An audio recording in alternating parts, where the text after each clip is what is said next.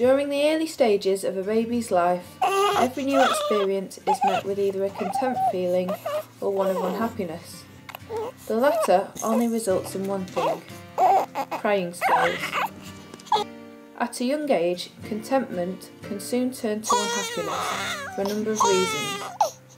For example, sensitivity to loud noises, or scary sights can result in them crying like it's the end of the world.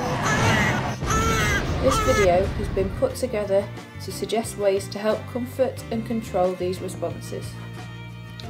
If your baby seems to be crying inconsolably and also shows signs like clenched fists or drawn knees, then they may have colic.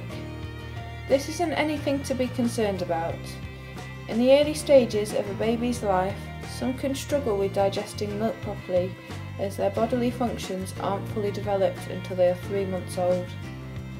Adding enzymes to expressed or formula milk can relieve their symptoms within a few days, and once their body is fully developed, they can slowly be weaned off the enzymes.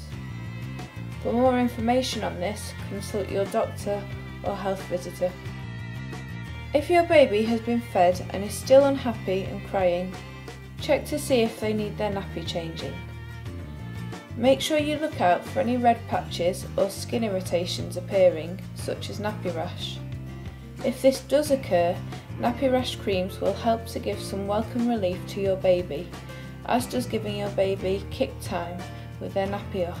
Giving your baby a bath can not only help with skin irritations, but can also help to relax them. They may find the warm water a natural comfort, as it may remind them of being content within the room. Putting your baby to bed is often the best way to stop them from crying. Singing or musical toys can aid with the process, and once the baby is familiar with the noise, they will soon learn that the music is linked to a sleep routine, and it can be then used as a trigger to calm them down. Alternatively, motion can have a calming effect. Gentle rocking movements or jigging your baby may put your baby in a relaxed state.